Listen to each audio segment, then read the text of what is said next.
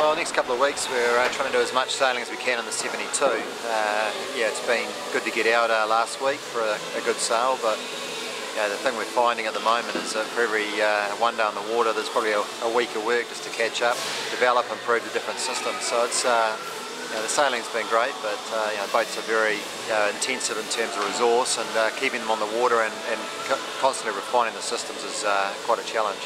We're a long way from ready to be racing this boat.